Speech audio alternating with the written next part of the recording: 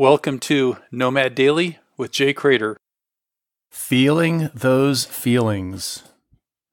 How long has it been since you felt those feelings? That nervous excitement. It's kind of somewhere between your stomach and your chest. That looking at somebody and saying, "Who are you and where did you come from and where have you been my whole life?" That thing that makes food taste a little better, that makes the future brighter, that makes the sun a little sunnier, and makes everything just better. Feeling those feelings. Feelings come and feelings go. I get that. But while it's here, I'm sure going to appreciate it because feelings like this don't come along very often in a lifetime.